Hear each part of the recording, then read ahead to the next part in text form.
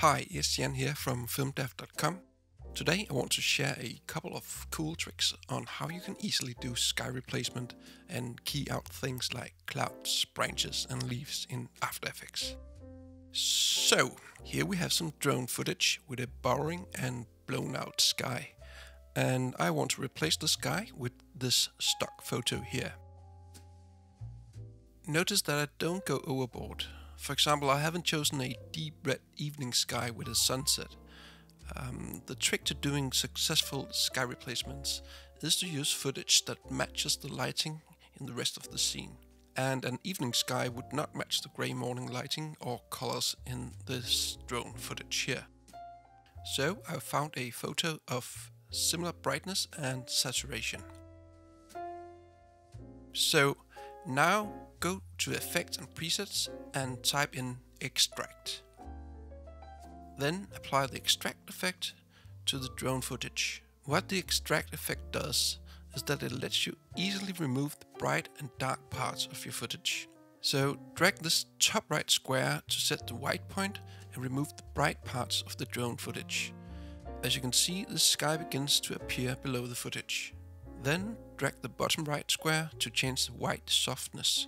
It's like feathering the threshold of where you cut off the brightness in your footage. Next, you want to track the drone footage so that the sky can move with the foreground. It isn't really necessary here, since there's not a lot of movement going on and the sky is so far out on the horizon.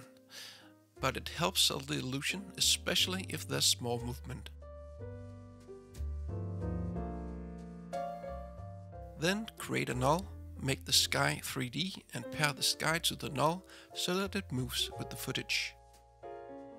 Now you need to position the sky to where you want it to appear using the anchor points.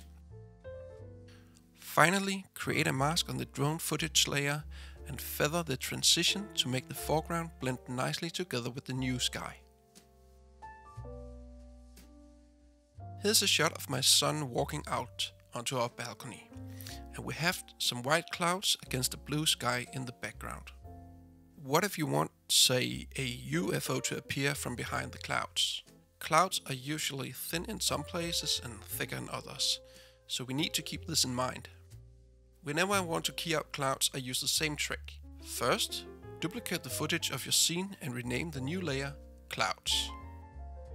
Then place the UFO layer below the layer with the clouds.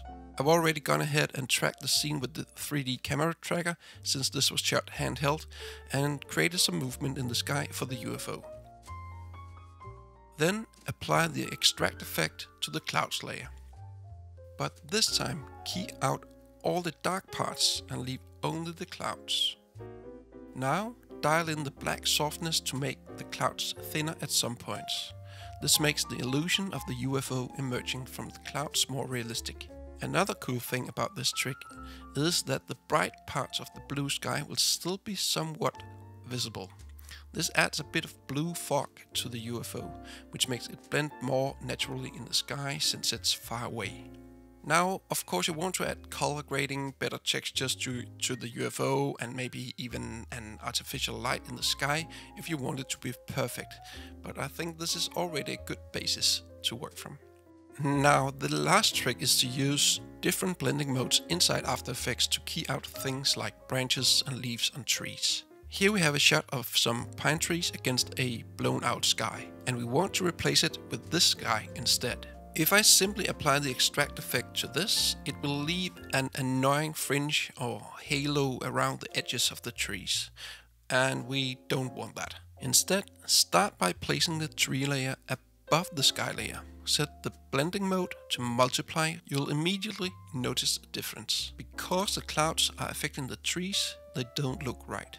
Try duplicating the tree layer with the multiply effect, and then turn down the opacity to get more of the details of the trees back again. And then, of course, always add a UFO. Because these clouds are mostly grey, I choose to cut out both some of the dark and bright areas using the extract tool to make it blend more naturally. So that's it basically. You can follow a more detailed step-by-step guide on filmdev.com if you prefer. I've posted a link in the description below. And Good luck with keying out your skies.